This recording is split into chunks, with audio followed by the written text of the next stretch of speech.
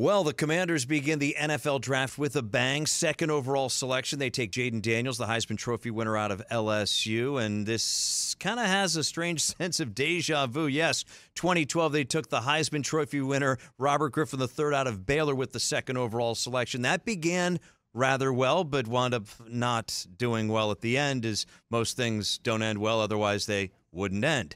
How is this different? I think it's a different player. It's a much different organization, and it's a much different NFL at this point in time, too. I think that what I like about Jayden Daniels as a quarterback is that, yes, he had the 40 touchdown passes last fall for LSU. He performed just as well inside the SEC as he did against non-conference competition. He's taken some knocks. I think he's a much more mature player than Robert Griffin III was when he took over the reins for the Burgundy and Gold. I also think this is a much better organization right now than the one that was helmed by Bruce Allen and Mike Shanahan back in 2012 with Dan Snyder owning. Completely different ownership group.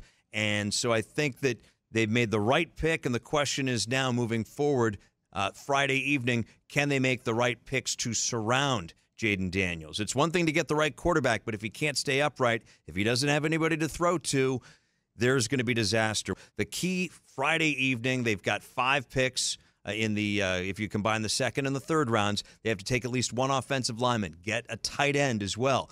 Give Jayden Daniels some targets. Also, I would look to see them get an edge rusher because they traded all their pass rushers last fall in order to get some of these draft picks. So, yes, they've made a good selection with Jayden Daniels, but the journey has just begun.